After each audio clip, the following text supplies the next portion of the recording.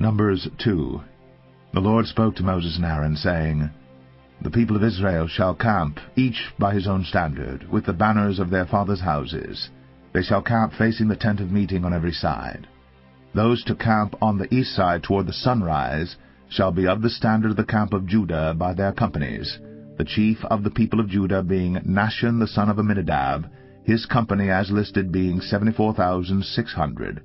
Those to camp next to him shall be the tribe of Issachar, the chief of the people of Issachar being Nethanel the son of Zuar, his company as listed being 54,400. Then the tribe of Zebulun, the chief of the people of Zebulun being Eliab the son of Helon, his company as listed being 57,400. All those listed of the camp of Judah by their companies were 186,400. They shall set out first on the march. On the south side shall be the standard of the camp of Reuben by their companies, the chief of the people of Reuben being Elizur the son of Shedeur, his company as listed being 46,500. And those to camp next to him shall be the tribe of Simeon, the chief of the people of Simeon being Shelumiel the son of Zerushadai, his company as listed being 59,300. Then the tribe of Gad, the chief of the people of Gad being Eliasaph the son of Ruel, his company as listed being 45,650. All those listed of the camp of Reuben by their companies were 151,450. They shall set out second. Then the tent of meeting shall set out, with the camp of the Levites in the midst of the camps. As they camp, so shall they set out, each in position, standard by standard. On the west side shall be the standard of the camp of Ephraim by their companies, the chief of the people of Ephraim being Elishama the son of Ammihud, his company as listed being 40,500. And next to him shall be the tribe of Manasseh, the chief of the people of Manasseh being Gamaliel the son of Pedahzur, his company as listed being 32,200. Then the tribe of Benjamin, the chief of the people of Benjamin being Abidan the son of Gideoni, his company as listed being 35,400. All those listed of the camp of Ephraim by their companies were 108,100. They shall set out third on the march. On the north side shall be the standard of the camp of Dan by their companies, the chief of the people of Dan being Ahiezer the son of Ammishaddai, his company as listed being 62,700. And those to camp next to him shall be the tribe of Asher, the chief of the people of Asher being Pagiel the son of Okran, his company as listed being 41,500. Then the tribe of Naphtali, the chief of the people of Naphtali being Ahira the son of Anan, his company as listed being 53,400. All those listed of the camp of Dan were 157,600. They shall set out last, standard by standard. These are the people of Israel, as listed by their fathers' houses. All those listed in the camps by their companies were 603,550. But the Levites were not listed among the people of Israel, as the Lord commanded Moses. Thus did the people of Israel, according to all that the Lord commanded Moses. So they camped by their standards, and so they set out, each one in his clan, according to his father's house. Psalm 36. Transgressions speak to the wicked deep in his heart. There is no fear of God before his eyes. For he flatters himself in his own eyes, that his iniquity cannot be found out and hated. The words of his mouth are trouble and deceit. He has ceased to act wisely and do good. He plots trouble while on his bed. He sets himself in a way that is not good. He does not reject evil. Your steadfast love, O Lord, extends to the heavens, your faithfulness to the clouds. Your righteousness is like the mountains of God. Your judgments are like the great deep. Man and beast you save, O Lord. How precious is your steadfast love, O God! The children of mankind take refuge in the shadow of your wings. They feast on the abundance of your house, and you give them drink from the river of your delights. For with you is the fountain of life. In your light do we see light. O continue your steadfast love to those who know you, and your righteousness to the upright of heart. Let not the foot of arrogance come upon me, nor the hand of the wicked drive me away.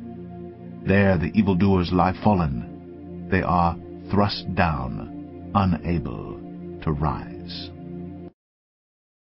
Ecclesiastes 12. Remember also your Creator in the days of your youth, before the evil days come, and the years draw near, of which you will say, I have no pleasure in them, before the sun and the light and the moon and the stars are darkened, and the clouds return after the rain, in the day when the keepers of the house tremble, and the strong men are bent, and the grinders cease because they are few, and those who look through the windows are dimmed, and the doors on the street are shut, when the sound of the grinding is low, and one rises up at the sound of a bird, and all the daughters of song are brought low. They are afraid also of what is high, and terrors are in the way. The almond tree blossoms, the grasshopper drags itself along, and desire fails, because man is going to his eternal home, and the mourners go about the streets, before the silver cord is snapped, or the golden bowl is broken, or the pitcher is shattered at the fountain, or the wheel broken at the cistern, and the dust returns to the earth as it was, and the spirit returns to God who gave it. Vanity of vanities, says the preacher. All is vanity. Besides being wise, the preacher also taught the people knowledge, weighing and studying and arranging many proverbs with great care.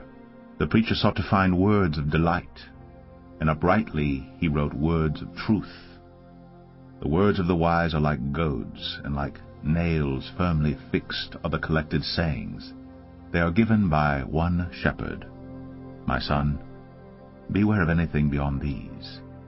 Of making many books there is no end, and much study is a weariness of the flesh. The end of the matter, all has been heard. Fear God, and keep his commandments. For this is the whole duty of man. For God will bring every deed into judgment, with every secret thing, whether good or evil. The letter of Paul to Philemon, chapter 1. Paul, a prisoner for Christ Jesus, and Timothy our brother, to Philemon, our beloved fellow worker, and Apphia our sister, and Archippus our fellow soldier, and the church in your house. Grace to you, and peace from God our Father, and the Lord Jesus Christ. I thank my God always when I remember you in my prayers, because I hear of your love and of the faith that you have toward the Lord Jesus and all the saints.